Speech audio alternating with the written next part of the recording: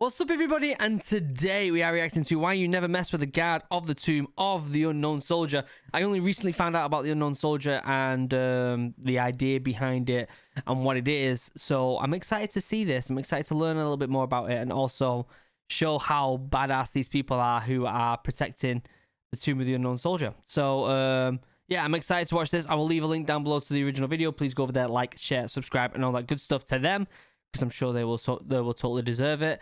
And before I get started, Original Adventures, me and my wife are converting a US school bus and traveling the United States. Maybe we'll even visit the Tomb of the Unknown Soldier, which would be really cool. But if you want to check out the vlogs of us converting the school bus and then eventually traveling the United States, link down below to Original Adventures, both the YouTube and the Instagram.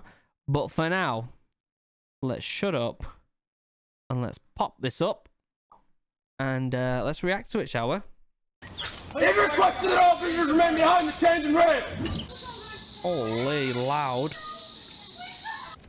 Get behind the rail! The Tomb of the Unknown Soldier is one of the most continuously guarded monuments in the world. It's patrolled 24 hours a day, 365 days a year, regardless of the weather, by an elite regiment of soldiers known as Sentinels. These Sentinels are highly trained. The Sentinels, what a badass name that is.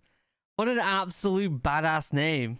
Trained specialist in superb physical condition, ready at a moment's notice to defend the honor of fallen war heroes. So what makes the old guard of the Tomb of the Unknown Soldier so feared and respected? And what happens when people push the boundaries and try to mess with one of the guards? Let's find out.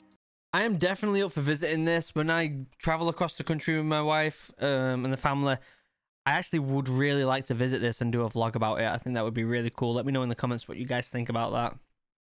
The Old Guard is essentially ceremonial special forces, and despite their seemingly mundane job, they represent the very best of the best the Army can offer. It's so elite that less than 20% of all volunteers are accepted for training, and of those, only a fraction pass training to become fully fledged Tomb Guards. In fact, the Tomb of the Unknown Soldier Guard Identification Badge is the third least awarded badge in the entire United States Army, behind military horseman ID badges and astronaut badges. What? Holy cow, these guys are elite then. So do these guys actually get sent abroad though, or are they specifically just to protect the tomb? Now, I'm not saying protecting the tomb isn't a hard job, because at the end of the day, I'm sure you get a lot of idiots that would love to vandalize this thing.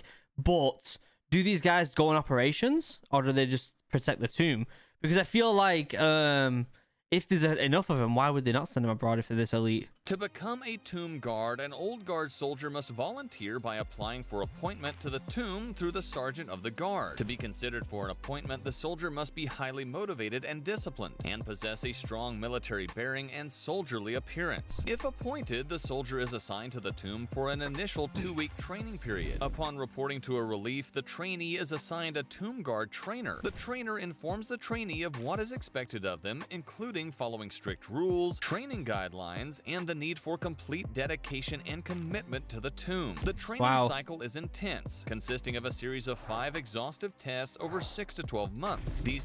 So, geez, it looks pretty difficult and it sounds pretty difficult. And let's be honest, a lot of people don't realize this, but standing still or just, you know, pacing up and down like that, not scratching, not itching, not budging, not twitching, is incredibly difficult. Way more difficult than people realize. When I passed out the Royal Marines, we instantly got assigned, my troop got assigned to do the opening of Parliament, and we had to line the roads all the way up to Parliament, and the Queen went past, and all these different royal family went past, and a bunch of important people basically, and we had to line the streets. And I remember we had to practice for like a week just standing still, like for hours and hours and hours standing still. And I remember being stood across another lad who was in my troop, but just to the right of him, every now and again they would have like medics. I think they were Navy medics, I think, and they didn't get trained for it. And literally this lady, this poor lady who was a medic in the, I think it was the Navy, but I might be wrong, literally just fainted and face planted straight into the deck in front of everyone.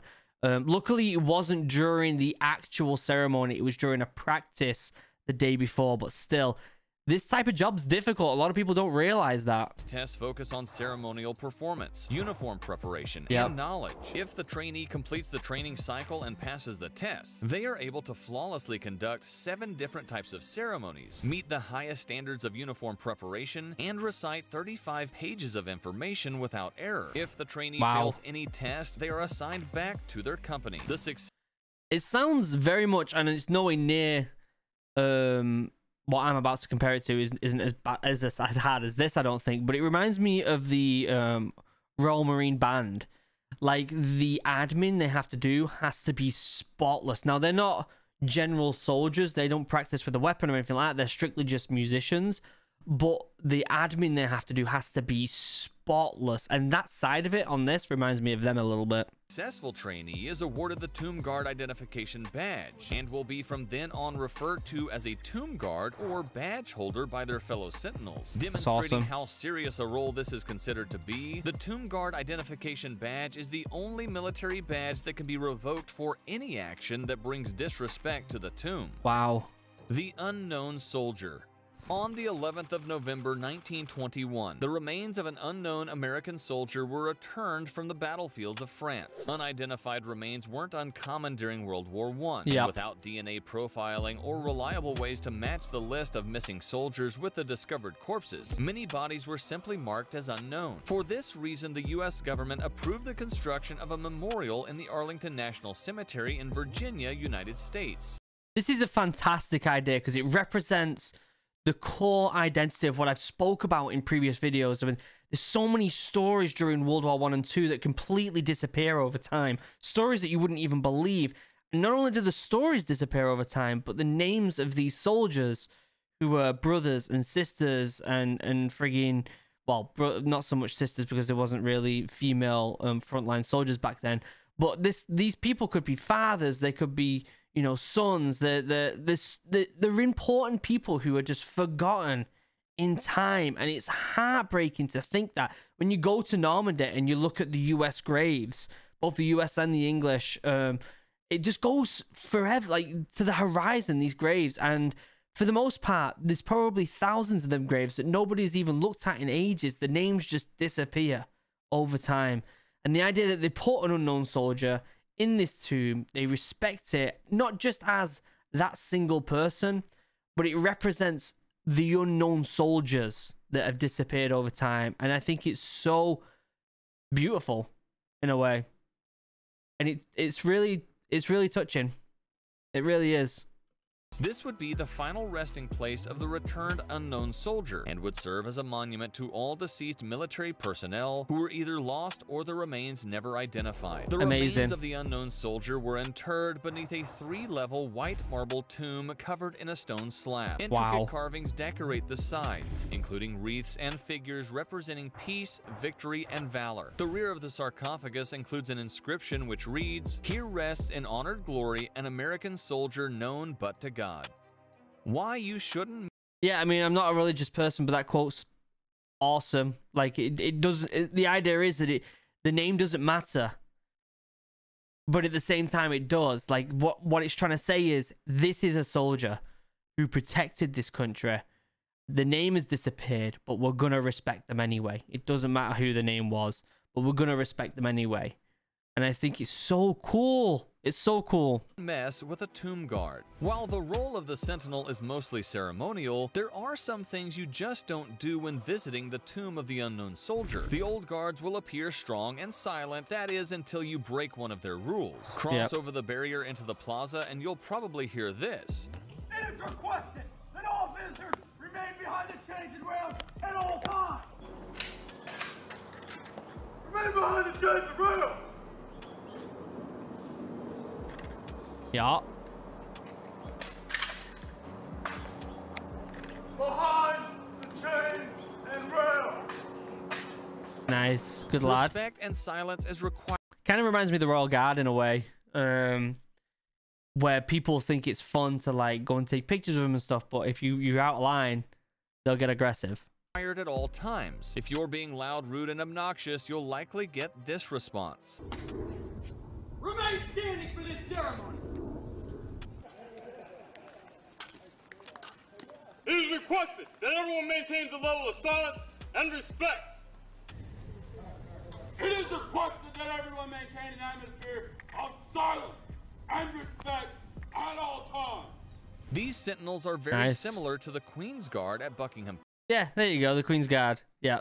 Palace. However, they aren't trained to remain still at all times. Get too close and the sentinels will gladly point their M14 rifle straight at you. They aren't messing about. Yeah, it seems like the British Guard, the Queen's Guard, but like on steroids. That's what this seems like, but 10 times more serious. Day in the and without the fuzzy hats. life of a tomb guard.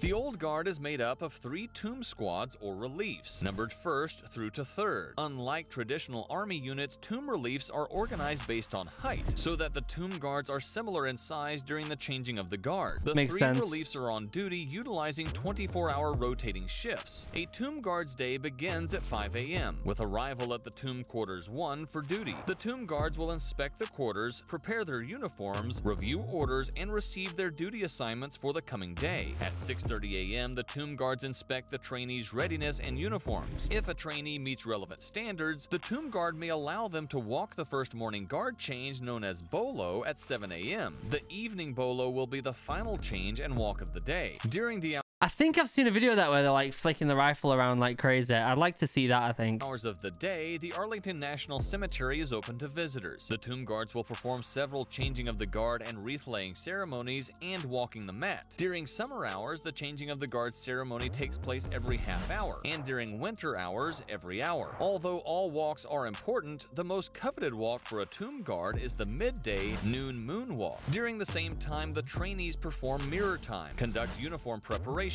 study knowledge, check in wreaths, and alert the tomb guards of the next changing of the guard. 10 minutes. 10 minutes. While guarding the tomb, sentinels do not display rank insignia. This is done so as not to outrank the unknown soldier.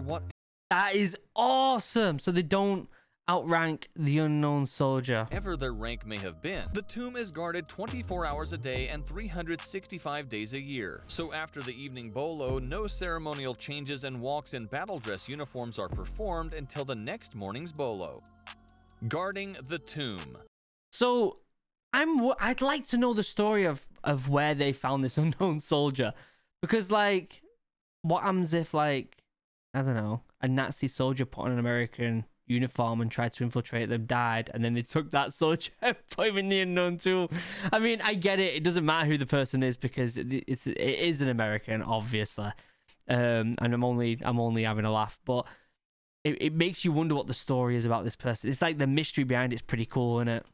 In March 1926, the U.S. decided to post a permanent guard over the tomb of the unknown soldier. Soldiers from the nearby Fort Myers, members of the 3rd Cavalry Regiment, nicknamed the Brave Rifles, were first... Wait, 1 second. When did this say it was again? Because I said World War II, but this is like... Oh, this is way before World War II. Okay, never mind then. Tomb. At first, they were enlisted only during daylight hours and served just to discourage visitors to climb on or disrespect the monument. By 1937, guarding the tomb became a round-the-clock job, and on April 6, 1948, the 3rd U.S. Infantry Regiment, known as the Old Guard, was designated as the Army's official ceremonial unit, tasked with guarding the tomb of the unknown soldier. Old Guard myths. The tomb guard sentinels have a bit of an intimidating reputation, and it's all thanks to some pretty fantastic urban myths that have surrounded the Old Guard for decades. I think they look really cool. I'm just not too sure about the sunglasses. I'm not too sure about the sunglasses, guys. I mean, I get it. We have the Queen's Guard, who, for the most part, look cool, apart from the massive hats. I wouldn't want to wear one of them. Fortunately, we're here to separate fact from fiction. According to one urban legend, sentinels live for 2 years in a barracks under the tomb and are not allowed to swear, watch television, or drink alcohol for the rest of their lives. Fortunately, this is completely false, and members of the Old Guard are allowed to indulge in the occasional off-duty vice. And finally, it was once rumored that during Hurricane Isabel in 2003, the tomb sentinels refused orders to abandon their post, despite the inclement weather, and perished in the storm. While it's a cool story, it's also bogus. While the tomb requires 24/7 guarding, contingencies are in place in case of lightning, high winds, or torrential conditions. Yeah. What do you think of the guards? Let us know in the comments below. I think it's really cool. Why You Never Mess with the Royal Guard. We'd have to watch that one at some point as well. When did they say this was again? Because I said World War II, and I'm obviously talking crap there because this is way before World War II. On the 11th of November, 1921. 1921, yeah. So it's way before World War II. But still, this is a fantastic kind of gesture by the U.S. military there, where they take this soldier. They don't know the name of this soldier, but it doesn't matter. That's the whole point. It doesn't matter. This soldier who has no name represents all the soldiers that have no names. And if you ever get to go to France, I highly recommend you go to Normandy and check out the graves from World War I and II, because it truly hits you how many people died, and it's scary. You look at some of them graves. I remember I was a 17-year-old in training in the Royal Marines, and I saw a Royal Marine 17-year-old, no name on it, and it was scary to look at, because that was a person my age doing the same thing as me, but just so happened to be, you know, in a different time. That was it, and it's scary. But this soldier represents all them soldiers whose names have been gone over time, and I think it's brilliant. I really do. I'm just hoping that never happens again, where a soldier dies for the country and we don't know their name. I hope that's the case. What do you guys think? Let me know in the comments down below. But for now, members, you're amazing. I love you. I couldn't do this without you. I honestly couldn't make these videos every single day if it wasn't for these members right here. So thank you for supporting the channel as much as you do. I truly appreciate it. Links down below to all my socials, and obviously the new Original Adventures if you want to see me and my wife convert a school bus and travel the country, and maybe even visit things like this.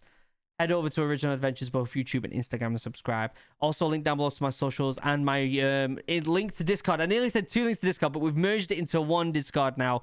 And link down below for that. It's awesome. Also, link down below to my podcast and my Twitch stream, where I stream every Tuesday and Thursday. And also my second channel, Original Human Geek, where we play D&D and a bunch of other fun stuff. Until next time, guys, I love you all. Have a wonderful day. Goodbye.